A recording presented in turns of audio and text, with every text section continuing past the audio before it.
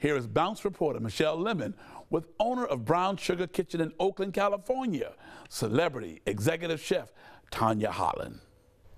Thanks so much, Randolph. Listen, bouncers, I'm so excited because the guest that's standing here with me is none other than Tanya Holland. She is a celebrity, professional, super awesome chef, and she's here in the studios. Welcome to Bounce Around Charleston. Thank you. It's great to be here. Awesome. Yeah. So let's just get to it, Tanya. So why are you here, first of all, in Charleston? Well, I'm here because I was invited by the Girl Scouts of Eastern South Carolina to be a judge at their Death by Chocolate event. Ooh. Yes, in Hilton Head. And, you know, all you have to say to me is chocolate and I'll come, you know. Plus, right. I want to come back to this area of the country. Okay, yeah. We're so happy that you're here. Thank you. So there's also something special that you're doing. You have a book. And I so do. What's special about the book and the Girl Scouts? Well, the book has been out almost a year, and it's called Brown Sugar Kitchen, named after my restaurant. It contains recipes from the restaurant, as well as some stories of our local vendors and regulars, and kind of showcases the neighborhood that we're in. And so it's still my baby. You know, it's only a year old. Okay. Yeah, I'll be signing the book at the event. Okay, great. Yeah. So with just that name alone, Brown Sugar Kitchen, I mean, who doesn't love brown sugar? You know, that's what I thought. Soul, right? Yeah. It's good for the soul. So your restaurant was open in 2008 yes. in Oakland. Yes. Now, I've just kind of heard some stories that it wasn't really a desirable place, or some naysayers. Why is that? Yeah, well, you know, this restaurant location was sitting there, not quite vacant, but underutilized, and the guy who was running the restaurant decided he wanted to sell it, and I wanted a restaurant space, and it was pretty turnkey, but it's in an industrial, kind of a mixed neighborhood of industrial spaces, some older residential homes, some lofts, but definitely not a place that was known for destination dining or any kind of dining, really. Okay. So that's why people thought I was a little bit crazy, but I thought, well, you know, if I have some good coffee and make some baked goods, then I could always do catering. And it just kind of took on a life of its own, and it's really become a neighborhood center. And now it is a destination location, which has been really fun and great, very positive for the neighborhood, very positive for Oakland. Okay. You know, Oakland sometimes gets a bad rap, but it's a wonderful people with a great historic community of, you know, just lots of history there. A lot of things were started, a lot of movement started. Right, richness there. Yeah. Definitely. So I'm just curious, how did you get your love for cooking, your love for food? Where did that come from?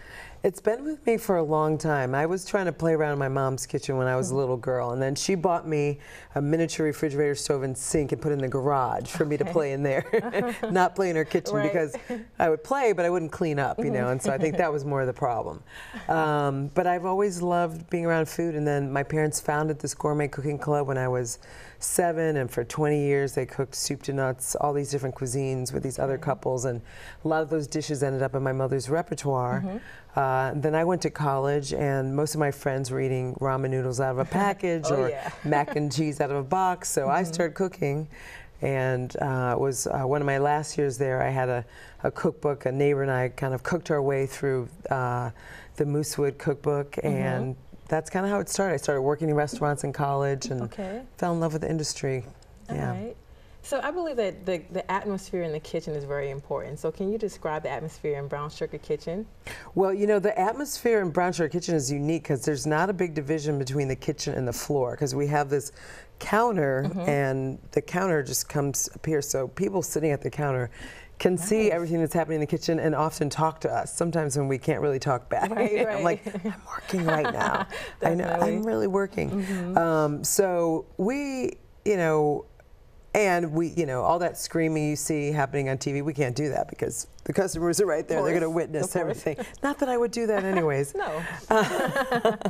But yeah, it's, you know, it's fun, you know, and the other advantage of being in the kitchen so open to the dining room is we get to experience the vibe, and we create the vibe. And the music is going, and you know, they're watching us, and they're seeing the flames, and they're hearing the pot slam, and hearing the chicken fry and all that. And so it's, I can hear it right now. I can hear it right now. It's a fun place. People like to really enjoy it. I'm really pleased what we've created there. Okay, and I know also, I love the fact that food itself, tends to bring people together. Absolutely, of all different backgrounds. I mean, and it also has to be the intention. I was really concerned about having a small restaurant. We have 50 seats because I wanted the diversity. That's always been very important to me.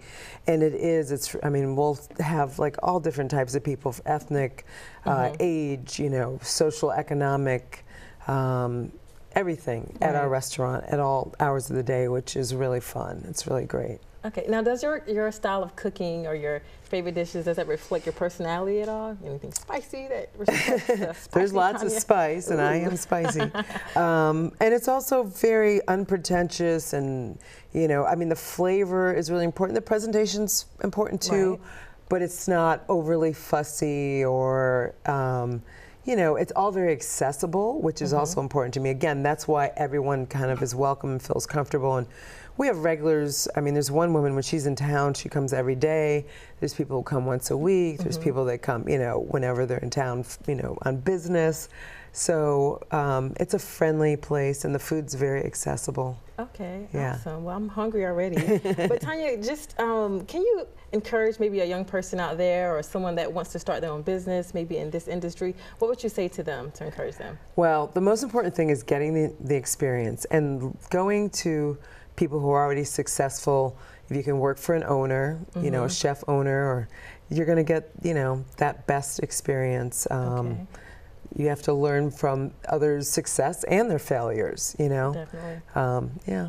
Okay. Well, Tanya, you gave us a mouthful right here on Bounce Around Charleston. Thank you so much for being here. My pleasure. Thanks for having me. Okay, and your book is out there, Brown Sugar Kitchen. Brown Sugar Kitchen. Also in West Oakland, California, Brown Sugar Kitchen. So That's right. Thank you so much for being here. We enjoyed you so much. Thank you.